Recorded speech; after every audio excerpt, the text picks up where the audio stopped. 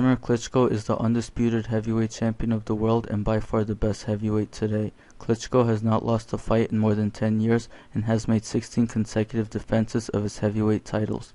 The question that most boxing fans have is, which of the current heavyweights out there have the best chance to beat Wladimir Klitschko? In his most recent fight last weekend, Wladimir Klitschko defeated overmatched Alex Leapai, who hardly landed a single punch the whole fight. From the opening bell, Klitschko took control of the fight and landed his jab and straight right hand at will, knocking down Leapai 3 times and stopping him in the 5th round for his 62nd professional win and 53rd knockout. There are not many challengers out there who would have a realistic chance of defeating the champ.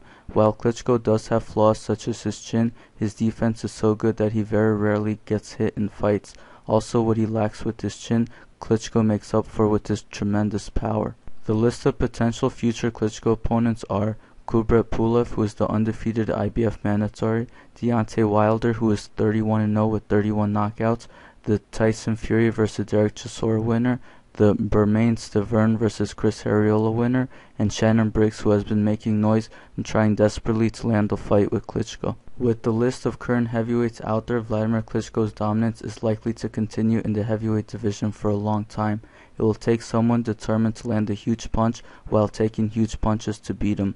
Thanks for watching this video and leave your comments on which current heavyweights you think have the best chance at beating Wladimir Klitschko.